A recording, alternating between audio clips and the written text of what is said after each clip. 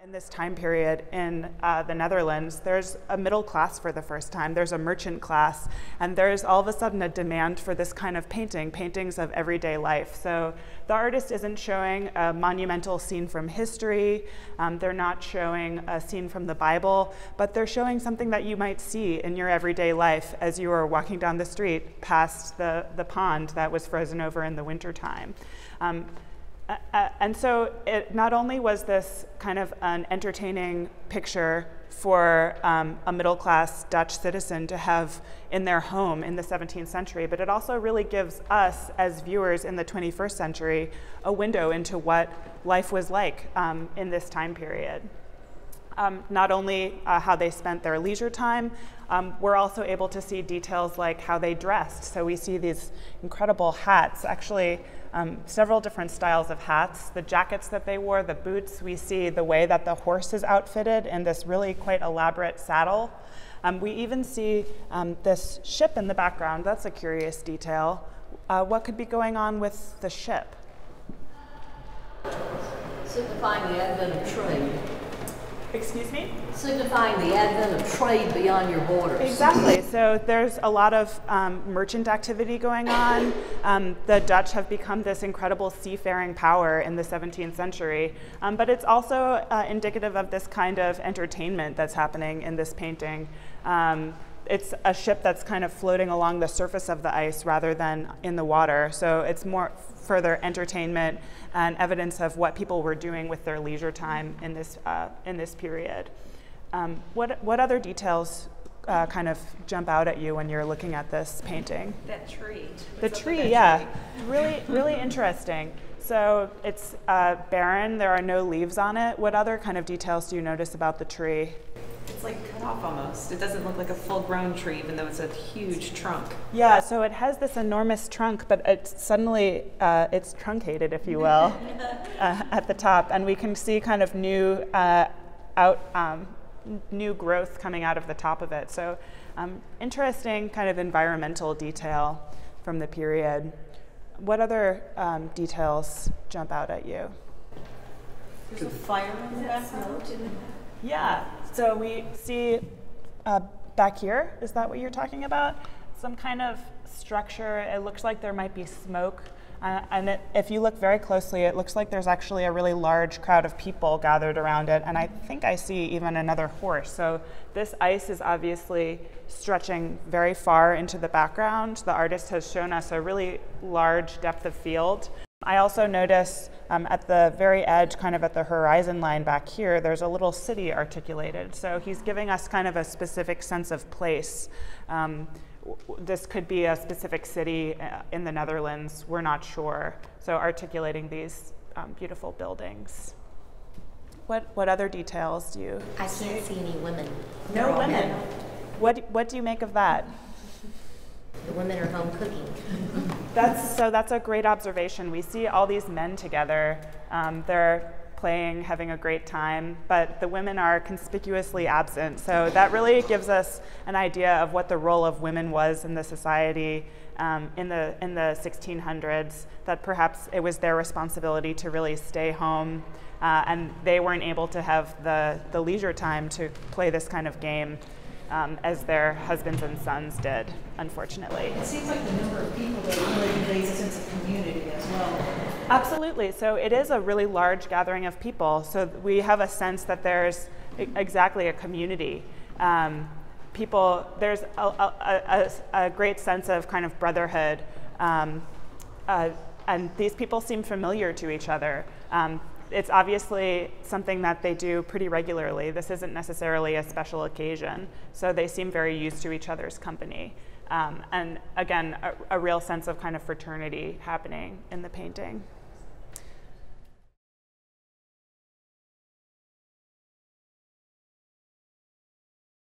Looking at a painting by Claude Monet, this is called Houses of Parliament in the Fog, and it's one of a series of paintings that he executed in London at the very beginning of the 20th century of this specific kind of architectural monument in London, the Houses of Parliament. One thing that I love about this painting is when you approach it from afar, it almost appears to be monochromatic. You see just this almost solid blue canvas, and it's really only as you start approaching it that these forms start appearing out of the haze. You can see the very distinct architecture of the Houses of Parliament. You start to see this sense of the Thames River here in the foreground of the painting, and this sort of hazy blue sky that really blends in and almost becomes one with the river. And that's an effect that Monet really cultivated. He would sit on the balcony of a hospital that was right across the river from the Houses of Parliament and paint over and over and really try to capture the atmospheric effects, capture the specific effects of the weather, and also this hazy fog, this really thick fog that he called the envelope, that creates this, again, almost monochromatic effect. Now, if we think about London at the beginning of the 20th century, what's happening? And we're thinking about industrialization, right?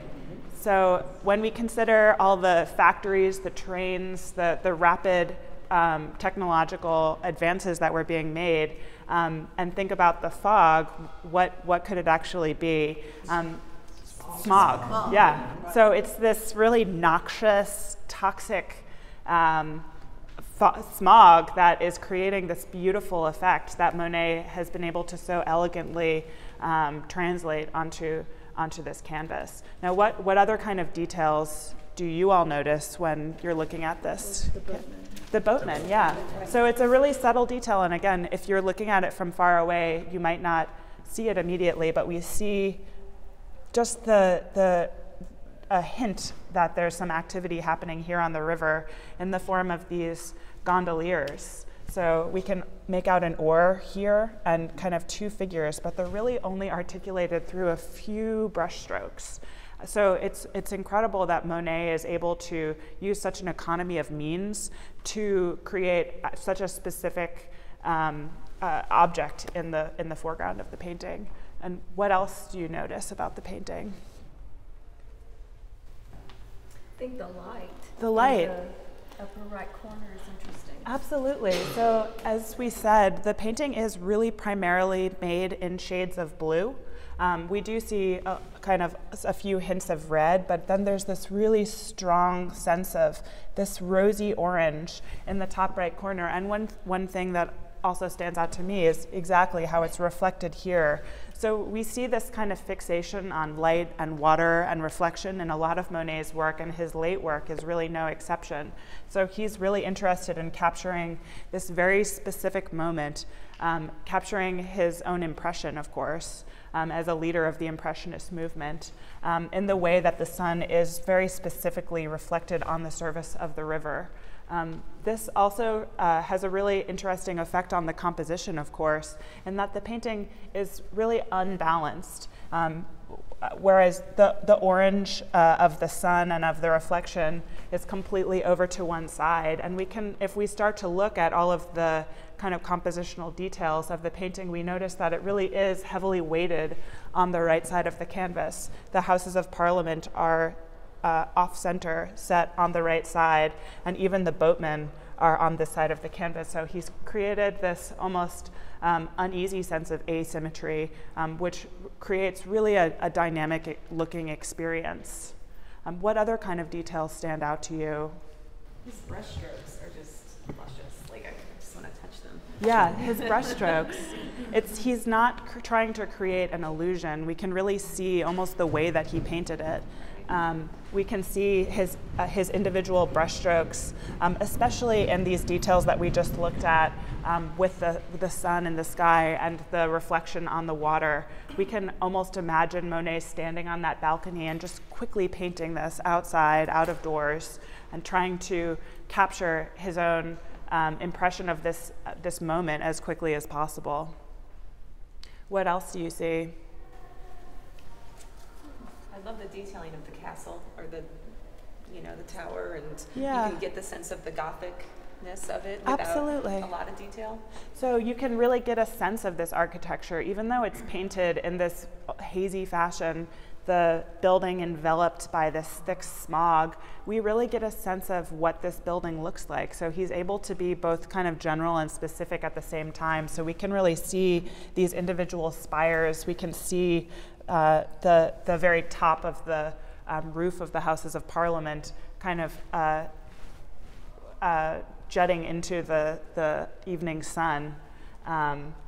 And so he really does give this very specific sense of the architecture. This painting was done relatively late in Monet's career, so 1903. So you can kind of see the way that his career has developed, how he's moved away from these almost more naturalistic, relatively, paintings into these really, really hazy, nearly abstract canvases. So he's really made some drastic stylistic changes over the course of his career. Partially that's perhaps because of his degrading eyesight towards the end of his life, but I think that his eyesight really gives us this incredible, nearly abstract canvas where we can really see this specific scene, but also see the beautiful kind of compositional elements that he's put into creating a nearly monochromatic canvas. Any other comments about this painting? I know it's not necessarily the morning light, obviously, but I think that because of the colors he chose to have the sun come in, it kind of, despite the murkiness and the smell that you're talking about, because it is smog and pollution, it almost gives like an optimistic and a hopeful tone because of the warmth. I don't know if that's the right word for it because I don't teach art, but the warmth of the colors. Absolutely. So we actually see an interesting combination of both warm and cool colors. We think of blue as typically being a cool color, and that's occupying the majority of the canvas. But then there is really this rising warmth through the light and the sun that we've looked at through these oranges, the reds. If you look closely, you can see actually some pinks mixed in, kind of put on the surface of the canvas throughout the composition. So it does have this sense of warmth, perhaps optimism. And I think that Monet and his contemporaries at the beginning of the 20th century didn't necessarily know that the smog was such a negative environmental thing. And really for him, it was just this beautiful effect that enveloped the buildings in this kind of ethereal moment. And so for him, I think it especially was a good thing because he was able to paint canvases like this. And he was really kind of fixated on this specific piece of architecture and would come back to this balcony over and over again and try to capture it at different times of day and different kind of effects of weather.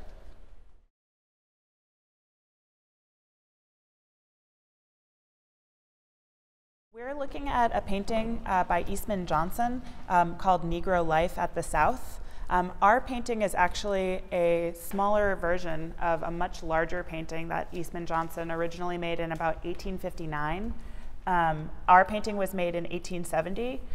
His work, the original work, was so popular that people wanted to reproduce it, and so he created this smaller version, which is actually pretty faithful to the original kind of larger canvas in the composition, so that color lithographs could be made of this work so that it could be distributed through the press and throughout the country. But I just want to start by really looking at the painting and looking at the different figures and the different kind of vignettes that are happening. When you all were standing closer to the painting and looking at it, what were the first things that you noticed? What kind of figures did you see? The white woman who looks like she's been up to no good.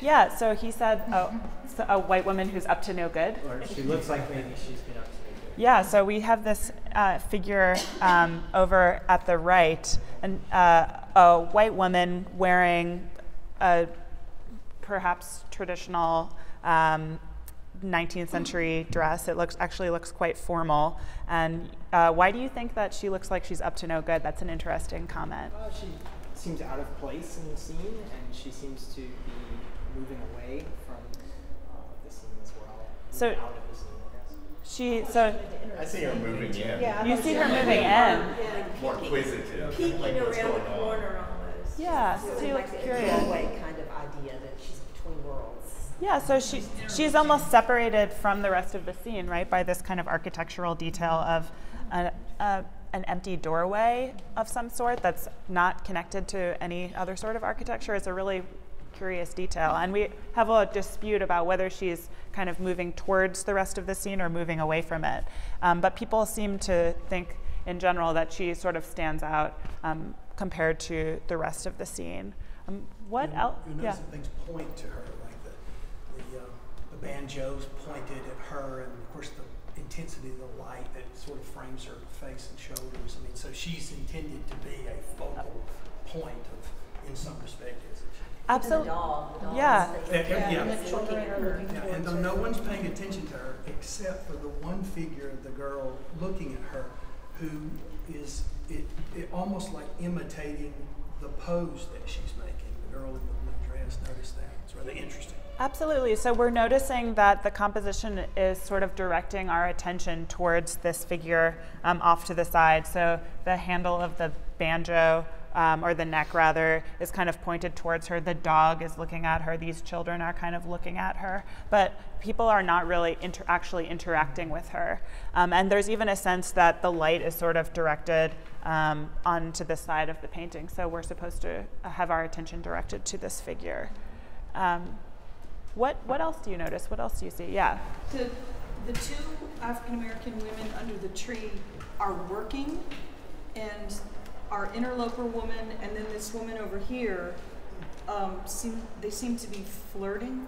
Is there something about, yes, those two women versus these? There's a juxtaposition between the one who's under the tree and then the one who's with the child. So we have kind of a combination of activities happening here. So we have some women here who appear to be occupied by some sort of work. Perhaps it's a little hard to tell what's going on, but they seem to be occupied in work-related activities rather than kind of leisure time activities or even flirting. Kind of happening over here, and this interesting couple seem to be engaged in some sort of flirtatious exchange. You also have a juxtaposition between the skin colors. Yeah. I mean, the woman's is very much a light-skinned African-American woman, so you get that kind of, she's almost a balance against the white woman on the other side. There's a Yeah, so- multitude of skin Of skin tones. Yeah, colors, so yes. there are. But most people agree there's only one white person, Right. and it's that woman. So we think over here on the right, this is the only white woman, and the rest of the figures in the painting are African American. Why do you think the artist chose to represent kind of one white person, and especially thinking about the time period when this was painted? So again, the original larger painting that was shown in an exhibition was painted in 1859, and our copy here is from 1870. What kind of message do you think the artist could be trying to send with this painting and with this kind of combination of figures? Where was it painted? The painting often goes by a nickname, My Old Kentucky Home. It was first exhibited under the name My Old Kentucky Home. So knowing that, what does that kind of Well, tell you can see Yeah. you can see the contrast in the two homes in the painting. The one on the right is definitely affluent, or it looks to be. Yeah. So I think contrast to the absolutely. one on the left. So I think the architecture is really important here to kind of understanding the painting. So that's a great point. We can actually see two different structures that are just radically different in their condition in the painting.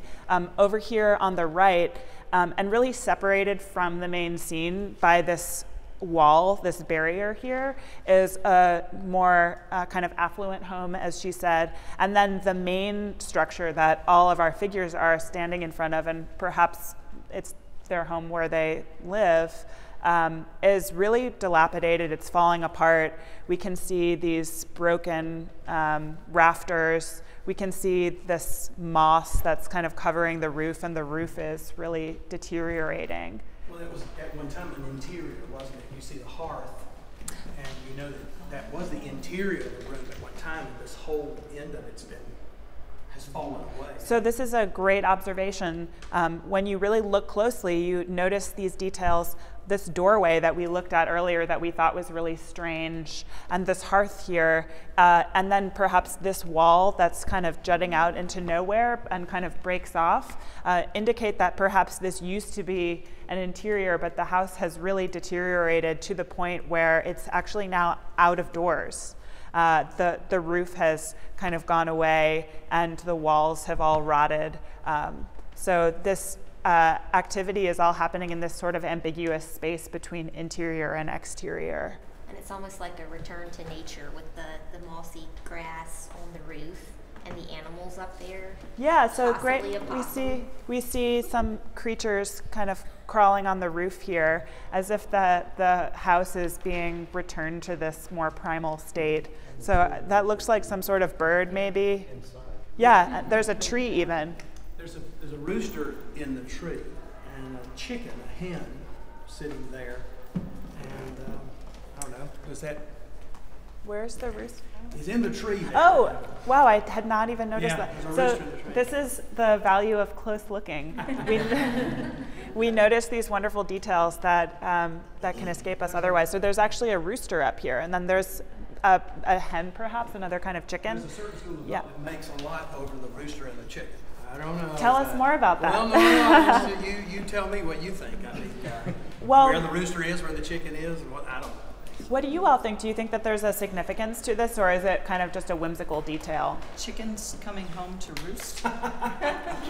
Perhaps he's alluding to the idea of chickens coming home to roost. Who is What? Eastman Johnson?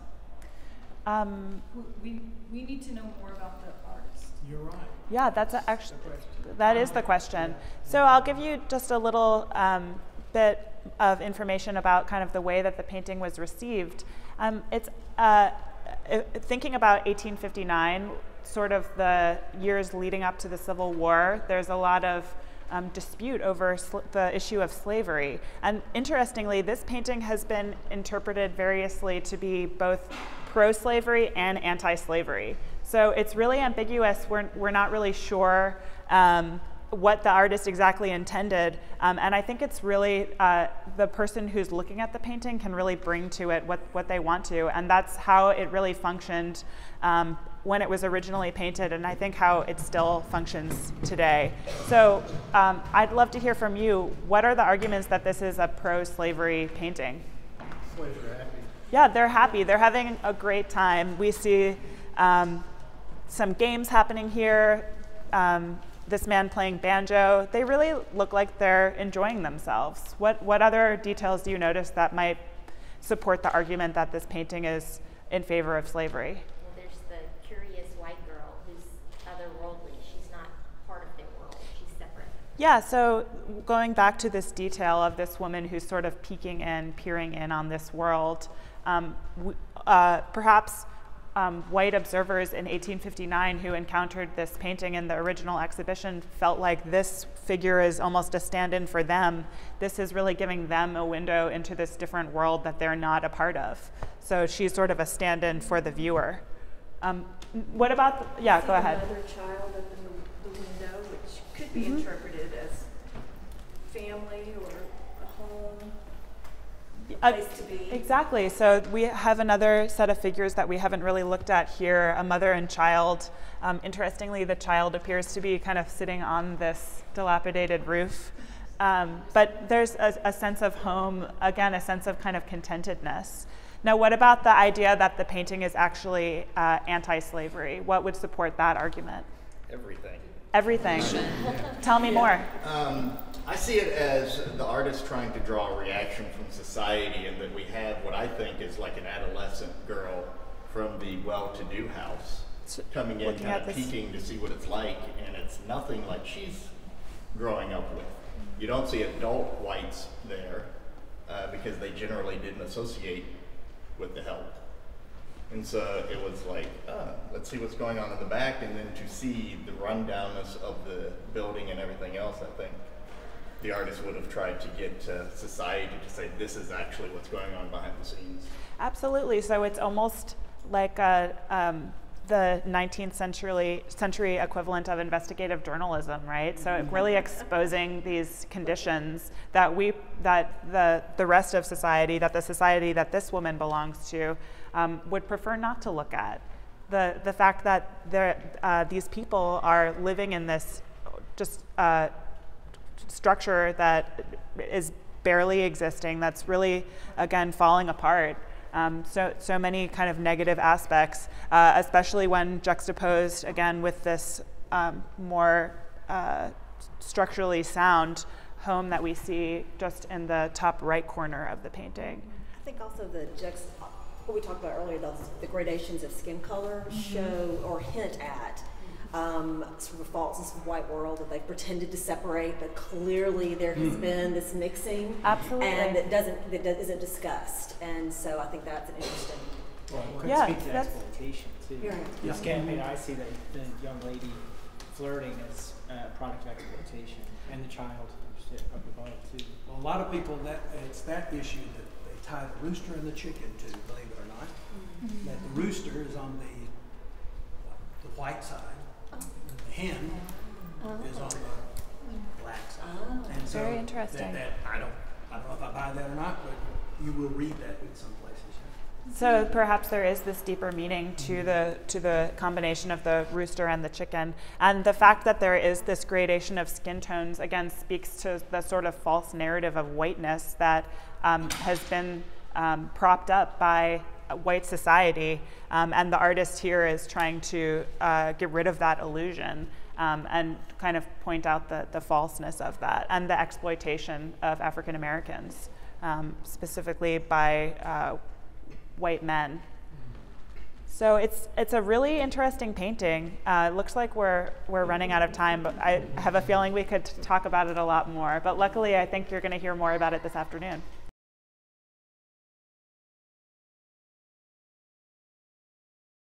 We're looking now at this incredible work from our collection of decorative arts and design. This is called the Century Vase. It was made by Carl Mueller and the Union Porcelain Works in Greenpoint, Brooklyn, in 1876. Now, judging from the date, 1876, and the title, what would you immediately infer about this work of art? It's a commemorate. It's made to commemorate, exactly. It's really a celebration of the first 100 years of the United States, and it was originally displayed at the Centennial Exposition in Philadelphia in 1876. So it's really, again, a commemoration and a celebration of the past, all of the monumental events that led to the creation of the United States, and of the present and the future. And what kind of iconography is the artist using to indicate that he's celebrating these kind of three aspects, the present, past, and future of the country? What kind of details do you notice? I guess I can start by saying one thing that really stands out to me immediately is this central figure who's repeated on both sides, made in this beautiful relief that's coming out of the surface of the vase. George Washington, right? So sort of taking this central position as this hero, and of course at this time period around the centennial, there are representations of George Washington everywhere, and so this is not uncommon in that respect. But what other kinds of details did you all notice?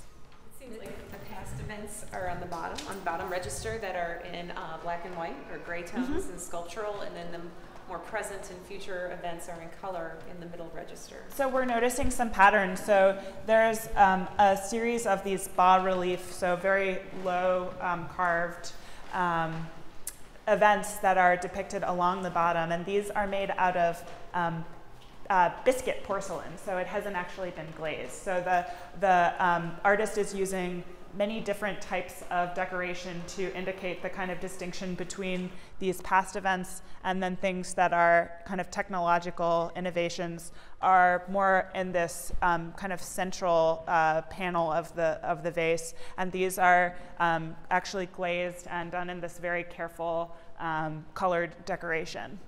So if you're looking at these bottom scenes, can you actually identify any of them? What stood out to you all? So we noticed a telegraph, and this is really in this idea of technological innovations. Can someone point out where you see the telegraph on here? So these kind of two scenes right here that go together. We see a man, he's wearing a red shirt and a hat, climbing up what looks like a modern day telephone pole, and he's setting up these wires. So this is really exciting at the time, of course. New ways of communication, new technology, and new infrastructure that's being created all across the country that's really being celebrated. What about these past scenes? One thing that I see over here on kind of the backside of the vase, I see some men holding boxes. It looks like exactly Boston Tea Party. So that's an easy one to recognize. We see this sort of angry and determined face of this man just throwing a box into the river. So it's really a celebration of this act of defiance that got our country started. What other kinds of scenes do you notice? Native Americans. So we see some Native Americans. Can we guess what might specifically be happening here? Treaties. So I think on the other side, we see a treaty being made with Native Americans, and this is specifically William Penn. So what might be significant about including William Penn on this? Going back to, yeah, exactly, Philadelphia. So celebrating the specific state, Pennsylvania, and Philadelphia, where the vase was originally exhibited. What else? There's a revolutionary soldier on this side. Yeah, so we see a revolutionary soldier right here. He's in his very recognizable 18th century garb. He's got the three-pointed hat and a musket and bayonet. So looking back, celebrating the Revolutionary War, the creation of our country. What else? Yeah, the buffalo, of course. These really stand out. They're one of the sort of most defined details and made so sculptural. They're almost in the round, not quite, but definitely the most sculptural moment in the vase. What about the buffalo? Why do you think the artist would choose to include buffalo? It's a kind of a curious detail. Exactly. Yeah, 1876. That's our future. So the idea of manifest destiny moving further westward, the buffalo are really an icon of the West and also a really distinctively American animal, right? And we actually see kind of a lot of animals in this sort of transitionary part of the vase between the scenes of the present and future and the scenes of the past. We see a dog, a ram, perhaps a walrus. It's kind of hard to tell. Another buffalo, and these are, again, animals that really illustrate the richness of our nation. And so I think in combination, all of these scenes of the technology, of kind of these important historical events, and of these animals are all in all just really celebrating our country. We don't necessarily see any kind of skepticism. It's really just illustrating a single point of view. And I think we have to wrap up on this one, actually. Yeah, go ahead. I was going to add something because this is the piece that I worked on. In addition to it being to commemorate the first 100 years of our nation, it's also a form of advertisement. So if we put it in context, it's 1876, we know it's the Gilded Age, but it's also the time where industrialization is really picking up in our country. So this would be displayed right next to the work product of manufacturers from Europe. so that we can highlight not only our natural resources, in this case with the animals that are really iconic representations of our country, but the industrialization, the innovations, the manufacturing, and then now we can truly compete with the Europeans, which is something that we were trying to point out during that centennial exposition as well. Yeah, and kind of along that line, I know we need to wrap up. I think the material that it's made out of is also really important because this is actually hard paste porcelain. You may know that it took a very long time for Europeans to figure out how to make real porcelain, and even longer for that technology to come over to the US. But here, Union Porcelain Works in Brooklyn is using real hard paste porcelain. And so they're demonstrating that they, again, have this not only technology, but also craftsmanship that not only matches, but even rivals the rest of the world. So again, it's really patriotic for all of these different reasons. Yeah. It also shows inside the lip of fashion, which is a Roman symbol that it kind of represents that together we're stronger than individuals, which also would tie into the European competition. Yeah. I'm wondering if the walnut signifies the purchase of Alaska too, because we're right in that. Yeah. Almost. Yeah.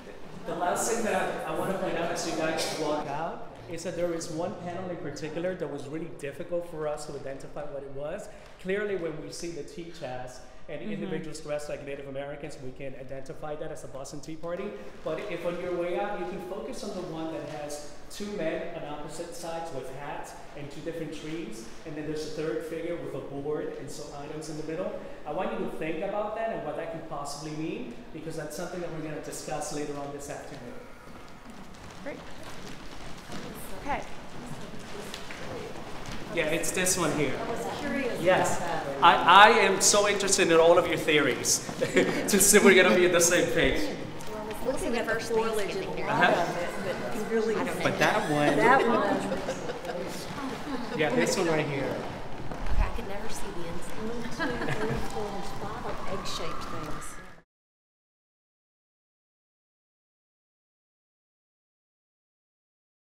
This painting is called The Expansionist, although it's sometimes also referred to as The Traveled Man. The artist is Francis Davis Millet, not pronounced Millet, as I originally thought, who went by Frank, an American painter. And this painting was made in 1899. One fun trivia fact, as your colleague just pointed out, about the artist is that he actually died in the Titanic. So He also was responsible for inventing spray paint at the Chicago World's Fair. I did not know that. That's a really fun, interesting fact that he also invented spray paint for the Chicago World Exposition. Yeah, I learned a lot about it when we read The Devil in the Red Sea. Oh, okay, great book. I think the best way to start looking at this painting is to really look at the individual details and think about what kind of details the artist decided to include and what those might mean for the larger composition. So over to you again. What was the first thing that really stood out to you when you started looking at this? The shoes. Yes. So we're looking over here, right? What kind of shoes do you see? All different kinds of shoes. They're all Eastern. Yeah, So they make a connection to Asia. So they all seem to be kind of different Eastern style shoes. Really, Even the globe, even the itself, globe, the globe is right. focusing The on the globe. Pacific. so there's another great detail. This globe that's really centrally placed in the foreground is on the Pacific. So we see some kind of Pacific Well, the island. east is facing him. It's facing into the room, isn't it? The east. So what do you see? The east is facing us. So we That think looks like Australia. This and then looks the like Asian Australia continent. here. And the Pacific rim. And kind of the Pacific Ocean and some of these Pacific Island nations. It's not clearly articulated, so we have to kind of read into it. So we could think that perhaps this is kind of, again, the Pacific nations kind of facing out towards us, the viewer, and the shoes are all really standing out to us. What other kind of things? Maps on the bottom, So maps or diagrams of the curl paper. Yeah. Are they maps? These look like they could be maps. So there's this huge pile of curled up paper on the floor. Again, he hasn't given us a ton of detail, but we can sort of infer that these are maps and they're kind of related to the globe. And again, thinking about that title, The Traveled Man, perhaps this is referring to all the nations that this figure has visited. What other kind of things are included? Puppets on the table. There are puppets, yeah. So we're looking at these puppets here. Do they look like they're also from his travels? Yeah. So they're accumulated from somewhere, perhaps another Eastern country. And I also noticed these masks here. So these look like they could be sort of related to the puppets and also perhaps gathered on some sort of expedition. What else do you see? That rug, like a oil rug or a Turkish rug. Yeah, there's this interesting detail. So it doesn't look exactly like a tablecloth that's draped on top of his table or his desk. And again, it has an Eastern feel. There are these really beautiful geometric patterns. This kind of bright reddish orange. It looks like it could be a rug from also an Eastern country. Turkey. Perhaps, sure, it could be from Turkey. Also, so we're getting the sense that there are all these accumulated objects that come from different parts of the world, different countries. What other kind of objects are? So, yeah, so musical instruments. So we see musical instruments in a couple places. A xylophone here. This looks like maybe some kind of cymbal. Perhaps these are instruments. I've also read that they might possibly be some sort of weapon. Weapons. Yeah, weapons. So these, we're seeing a lot of different kind of cultural artifacts accumulated from around the world. Like the very strange things hanging from the beam. Yeah, that another are hard great to detail. See. They look like figures, like skeletons or dolls. So there are these objects that are sort of cast in shadow hanging from the roof beam.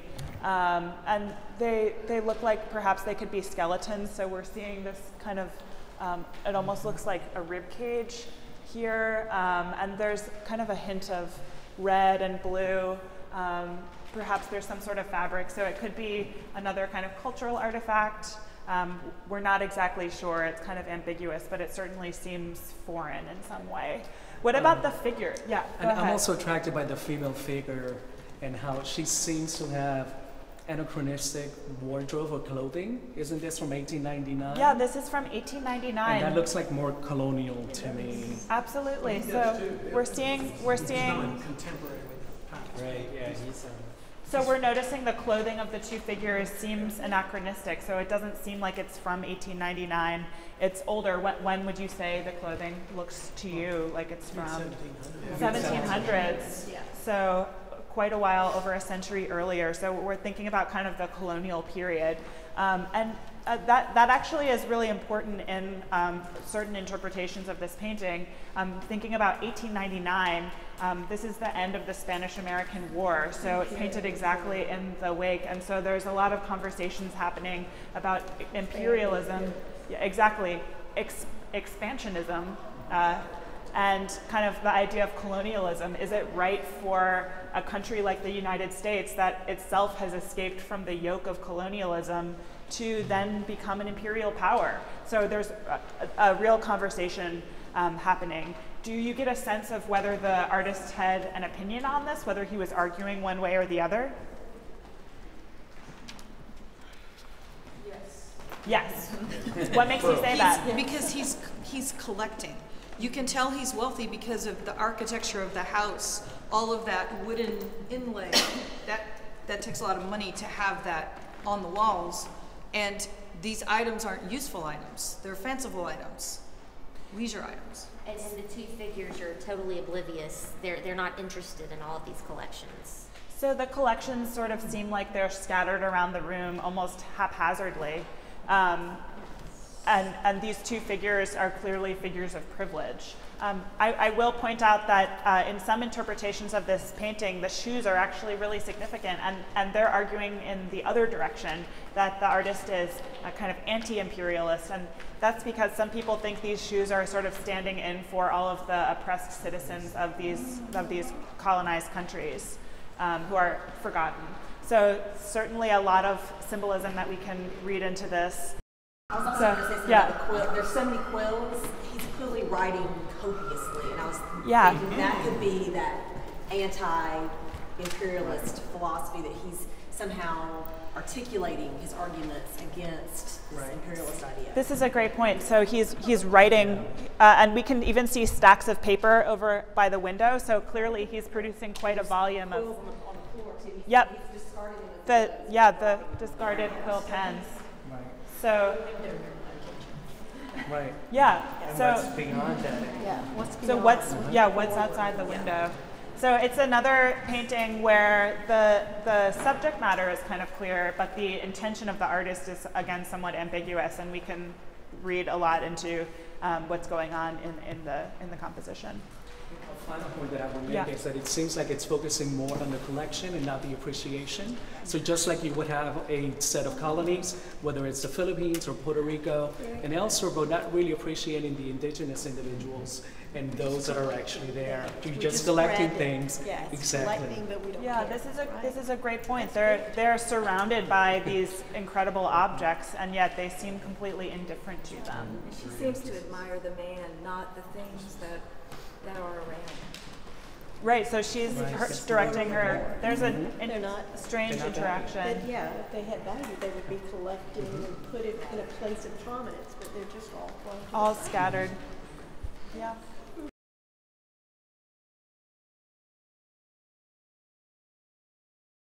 We're looking now at two paintings that are actually a pair, and these are by Hale Woodruff, a painter who lived and worked in Atlanta for about 20 years in the kind of early to mid 20th century. And these paintings are actually studies for murals that were commissioned by the City of Atlanta Housing Authority. So on the top, study for results of poor housing, and on the bottom is the study for results of good housing. So clearly they're kind of a before and after, and there are a lot of similarities and differences. So let's start by taking a look at how the paintings are functioning together. What do you notice about them that is similar, and what do you notice that's different?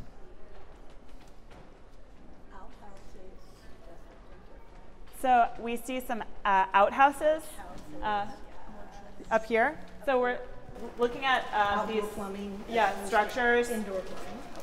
So we're thinking about the differences in plumbing. So that's an interesting place to start. Here, there's two outhouses in the top right corner, and this very dirty, murky-looking water, there's sewage. Yeah, there's no indoor plumbing. So we're noticing that the top painting is really dirty as compared to. Yes. We see there's a lot of green. There's a very lush lawn. There's almost no green in this painting, with maybe the exception of this woman's shirt.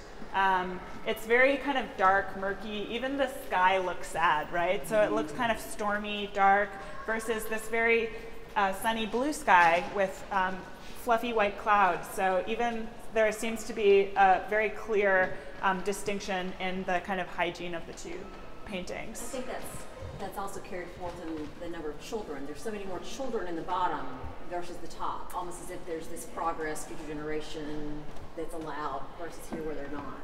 Yeah, so we're playing and happy. Right. So we see a difference in the number of children and also in the type of activity. So we see maybe one, this might be a child, it's slightly ambiguous. Children looking unhappy, sitting on top of an overflowing garbage can.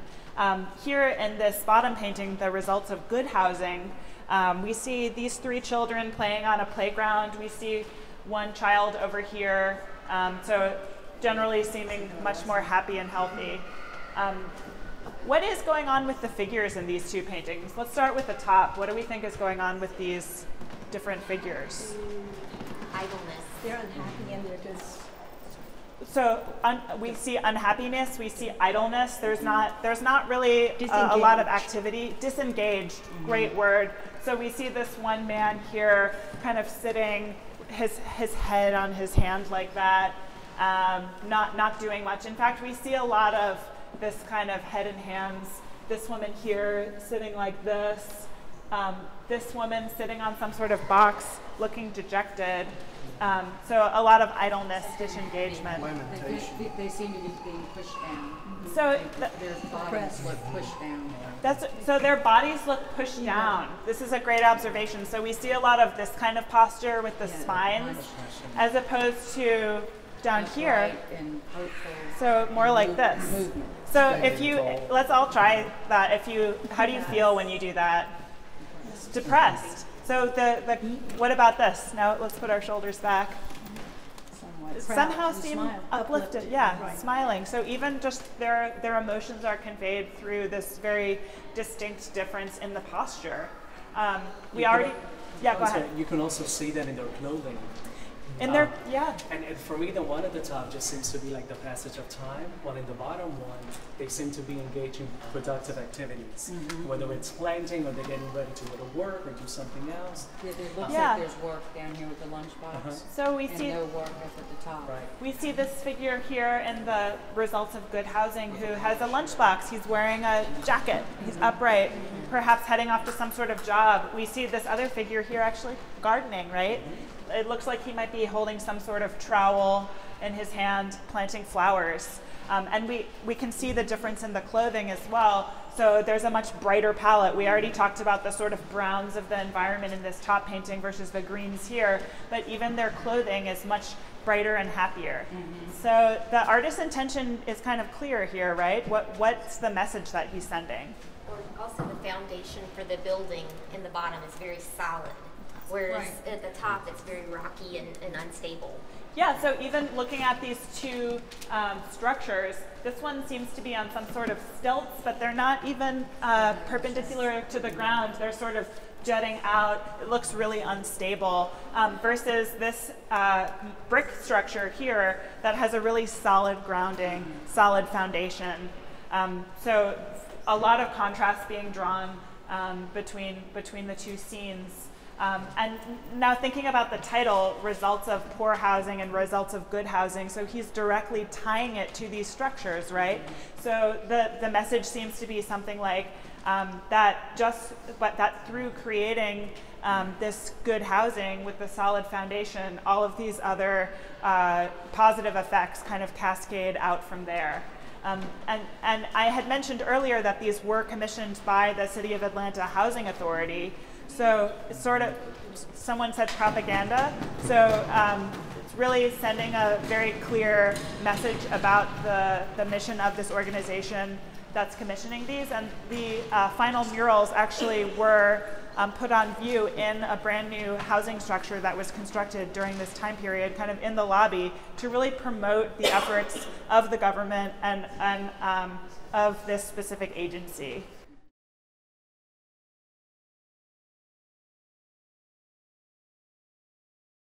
This is a painting called Mogama, a painting in 4 parts, part 2. Quite a long title. It's by Julie Meritu, an American artist, and it was made in 2012, so it's quite a recent work of art and a recent acquisition for us here at the High. As the title implies, this is one of 4 of this series. Each canvas is 12 by 15 feet, so it's quite monumental. And the paintings have now been distributed to 4 different museums. So we're lucky enough to have part 2. Looking at this artwork, there's really a lot of layers. There's a lot of different layers of kind of imagery and mark making. What do you see? What immediately stands out to you looking at it? Buildings. So looking at the very kind of first layer, the layer that's furthest away from us, we start to see something that looks like buildings. They look like maybe architectural drawings. What do you notice about them? They seem to overlap. They overlap, so they're perhaps referring to singular structures, but they're overlapping and they fail to resolve. So we have a general sense that they're referring to architecture, but we're unable to make out a single building as they kind of are layered on top of each other. The title of this painting, again, Mogama, is a reference to a governmental building in Cairo, in Tahrir Square. Now, thinking about when this was made, 2012, it's referring to extremely contemporary events of the Arab Spring, Tahrir Square being kind of the site of protest for the uprisings that happened in the Middle East beginning in early 2011. Now, with that knowledge, does it give you any ideas about this idea of the architecture, these architectural drawings that are really in this layer in the painting? They give it place. They give a sense of place. So perhaps these buildings are related directly to Tahrir Square, and in fact they are.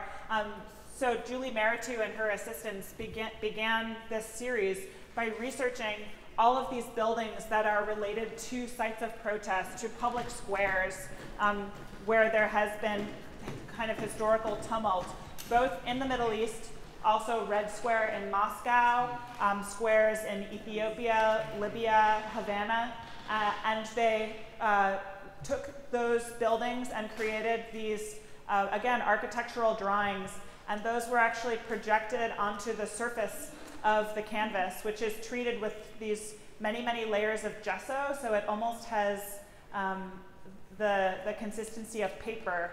And they drew these drawings on here, and they silk screened them on. So there's this very, again, distinct and specific set of buildings, but they're overlapping and just giving a general sense of architecture. Now, that's very interesting, but the painting, of course, doesn't stop there. What else do you see? What's kind of layered on top of those architectural drawings? The lines seem to are on top, but also seem to draw your eye upward to this kind of confusion and chaos at the top. A sense of chaos, and there's a sense of upward movement. So we see these really gestural, expressionist marks, right, that are really drawing our eyes up to the top, where we see just lots of different marks, and unlike the drawings, which seem where we can make out specific details like windows or lights, we can't really understand. It's hard to make out what they're specifically referring to, right? So she's using a language of abstraction. What else do you notice? It feels like smoke, like the marks are. So what makes you say that? It's just this dark, kind of oppressive, power, Yeah, so the marks are sort of hazy and blurred, almost as if somebody kind of blurred it with their hand, and they feel smoky and amorphous, right? In some places it seems like a landscape almost, though. Yeah. Like as it goes up, it looks like a mountain landscape. So we're seeing a sense of a landscape, perhaps mountains, and references to different geographical locations, right? What other kinds of details do we see? It seems like the artist's choice of materials is representing different things in the painting.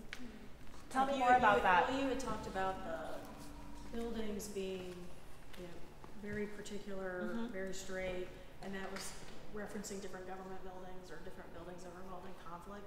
And then the dark gestural marks that look like they're graphite or pencil or charcoal maybe are representing something different for the artist, and she's using that in a way to express a different, like a set of, they're organic looking, so it could be a set of people, it could be a set of animals, and then the colored lines that are on top also seem like they would represent another way of the artist to communicate meaning. So those three items are probably purposeful material choices. So we're seeing really layers not only of different objects or representations, but also three different materials kind of layered on top of each other. So we see this very distinctive pen and silkscreen layer. We see a layer that's this more smudgy, the smoke-like layer that we were looking at, and then these gestural colored lines. And so perhaps the artist is using these 3 different media to communicate kind of different ideas. Another thing that I noticed is these really well-defined dots. We see these passages of dots.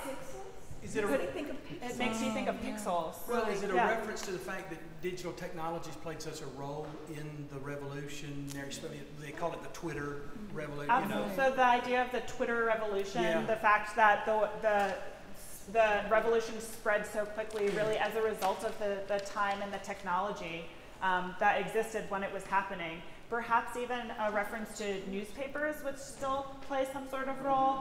So the way that images are reproduced in newspapers and kind of disseminated internationally, all of these things could be playing a role.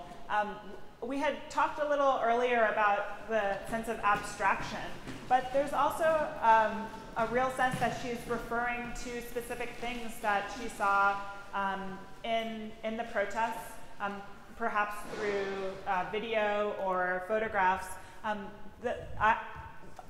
You see this gesture in this red line that almost looks like perhaps a flag or an arm. So we kind of get the sense of the emotion and the movement and the energy of the protesters conveyed through her kind of abstract and gestural mark making. So there's certainly a lot of sort of political overtones in this painting, and also in the other 3 that are part of this series. Do you know anything about the square up there? So are you asking about the square of dots? Yeah. Well, what do you think about it? I like your idea of pixels. Pixels. Yeah. Or Ben-Day dots. Or Ben-Day dots. It could be either. So kind of this combination of old and new technology, the way that images are reproduced. Refers to dots per inch. Yeah, Little dots. You know, Virginia, I think it's important to note that the Mogama in Cairo is actually a building that houses a church, a synagogue, and a mosque all in one building, which is significant. And you can see different representations of those architectural elements. Of, you know, here it's real decorative, like the Islamic culture architecture is, and then we have more repetition that you would typically see in a church. So you have all that playing into this context as well. So the idea of sort of 3 religions typically in conflict really coming together. And to name it that specifically exactly is important. So really perhaps the artist advocating for more unity internationally. And she's from the Mideast as well. Yeah, so Julie Meritu, originally born in Ethiopia, now lives and works in the United States, but certainly her own sense of her heritage is certainly playing into this, in that she did also include buildings from Addis Ababa in Ethiopia in the architectural aspects and the underlayer of the painting. Do the 4 pieces, do they go together as one large piece, or do they represent a chronology in some way, or how do they fit together? The 4 pieces were originally created for Documenta, which is one of the art world's sort of major events that happens every 5 years in Kassel in Germany. And they were originally exhibited together, I think, on one huge wall. So if you think this piece is really overwhelming in its scale, imagining it times 4, it's a really enveloping experience, I think, to see them together. But she really deliberately wanted them to be separated. There's not a sense of chronology, and they are distinct works that can stand on their own, but the idea of them being spread across 4 different museums really refers to sort of the diaspora throughout the world of the Arab world into different countries. In the very top of the canvas, for me, something elicits skyscrapers, a major metropolitan center, multi-storied buildings. And I'm wondering if that's some reference possibly to September 11. So looking up at the top, do you think of skyscrapers because of the size of the painting? What's evoking that for you? No, actually, I mean, the marks the artist has made To me, if I look at that very long, I just see these tall buildings that have lots of windows and maybe not much personality or form. I don't see anything that's a religious symbolism there, and I'm wondering if the chaos emanating at the top of the canvas, where the smoky marks begin, might have a reference, but I don't know. But Perhaps that's just something that came to mind. It's definitely an interesting association, as we can think of this painting, which can seem so abstract on first approach, actually really being a reaction to maybe not just the Arab Spring, but the tumultuous events that we've experienced through the beginning of the 21st century in general.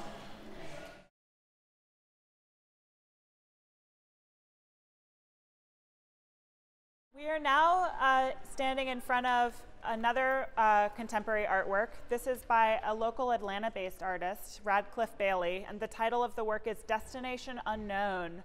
It's from 2005. There's a lot happening.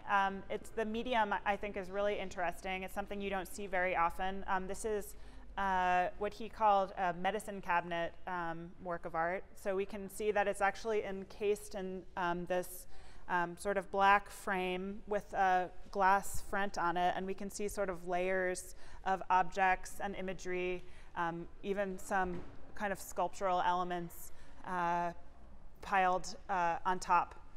What kind of imagery do we initially see looking at this artwork? The days being marked down. So we see these kind of tick marks. Yes. What makes you originally think that they're days? What brings that to mind for you? Well, I'm thinking about the middle passage and coming across. So let's back up a little bit. So perhaps the central element of this artwork is, of course, this ship, right? Ship coming across, right. So let's think about the title, Destination Unknown. What does that evoke for you? Slavery. Slavery. Yeah. So thinking about the middle passage, this ship carrying enslaved individuals crossing the ocean, going to an unknown destination, how terrifying. And so this idea of the tick marks as a way of keeping track of the days with no calendar, no other way of counting, this was really what they had to resort to in order to keep track of the passage of time. So it's this kind of sense of ambiguity as you're crossing into this unknown and really terrifying world. What other kind of imagery stands out to you in the artwork? The words behind the photograph image.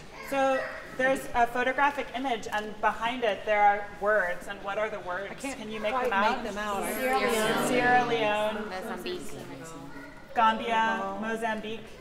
So they're names of countries in Africa, right? So it's very explicitly making the connection. Specifically. Those are specifically slave trade countries. Specifically countries where there was a slave trade. So it's really making this explicit connection to the Black Atlantic Passage and to the experience of being enslaved. What about this photograph? What do we see here in this image here? People working. So really it's the result of the slave trade, right? So we're seeing men, I think they're all men, engaged in some kind of agricultural activity. So interestingly, Radcliffe Bailey uses a lot of vintage photographs in his work. He was given many years ago a huge batch of these photographs, and they're primarily of unknown figures. So we really don't know the identity of these people. We don't know exactly where it is, although I believe it might be in the Caribbean somewhere. But there's some sort of agricultural activity. Looks like they're growing rice. Well, that's what's making me think with Sierra Leone and Gambia. Those were rice growing countries, and that's the primary slaves on the Georgia coast are from those areas. So the Gullah culture comes from those countries. So the fact that it looks like rice makes me think that this is maybe even Georgia. So it could even be Georgia, so tied really Or South specifically Carolina. to our own geography. People growing rice along the South Carolina or the Georgia coast, a skill that they already would have had from their home country, thinking about these countries that are articulated in the writing behind the photograph. And then the anchor behind it, of course, everything is anchored in. Yeah, so there's an anchor here, right? And it's actually connected with this drawn line to the ship. What other kind of writing do you see on the background of this artwork? Well, the days and the totals, but so we see totals. So the tick marks we think might refer to the keeping track of the passage of time, but perhaps seems these like numbers. An output thing. It might be some sort of ledger, perhaps keeping track of the number of enslaved people. Or the output per day. Output per day. So some sort of accounting. And I specifically associate that we were discussing back here with sharecropping and how it's really a continuation of slavery in everything but name. And you have kind of like an unknown destination. You have this uncertainty about the future. You have individuals that have been emancipated, but they don't have legal equality. We do not know what the future is going to have in store for the African Americans that are now freed men and women, but don't have any legal protection. Absolutely. So that unknown destination doesn't necessarily refer to the end point for the ship, but it's also this really uncertain future and the continued exploitation, even after emancipation, after the end of the Civil War, through the sharecropping system. And the numbers remind me of that as well, where oftentimes we're not even legally entitled to look at the books or had the ability to do the simple arithmetic to know whether or not they were being cheated. Absolutely. I want to go back a little bit to the medium really quickly. So I had mentioned that these works are known as the medicine cabinet works, and they're actually in medium a reference to a type of artwork that was made in the Congo called Inkizi. So Radcliffe Bailey is explicitly kind of connecting back to this really robust culture in Africa prior to the slave trade with these explicit references to slavery. So really interesting use of media beyond the traditional kind of binary of painting and sculpture. The staining of I saw on the sign tobacco juice. Is that significant? That's right. So looking at the medium, he's actually using tobacco juice to create this sort of aged appearance of the paper that's this kind of back layer. And tobacco, yet another crop that was really thriving off of the use of enslaved labor. So it's certainly another direct, really explicit connection to slavery. The boat provides a shadow. So yeah, the boat provides a shadow. Absolutely. So we can see the boat in that it's a sculptural element that's attached to this surface. It's actually creating a shadow that is similar to the effect of the mark making with the tobacco, with the oil stick.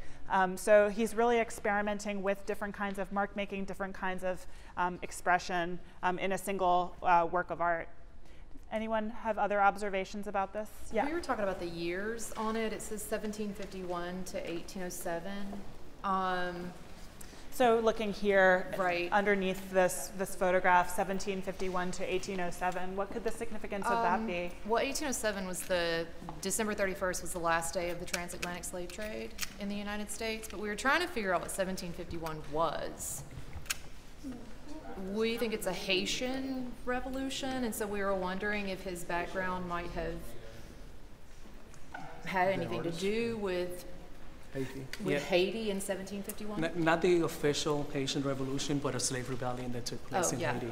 I'm sorry. Yeah. So it could be a reference to this slave rebellion. I don't know the answer to that, but I think it's a really great idea that he's referring to these really specific historical events through the dates that he's embedded in the imagery. By calling these medicine cabinets, is this the past enclosed in something, and it's medicinal in that it's healing to create these? We kind of said. So that's a really interesting question. Is it sort of healing to meditate on the past? to think about history. And I think that certainly is part of it, that kind of rehashing these events is really important rather than sort of papering over them, and to think about exactly what happened and to talk about it and try to resolve it.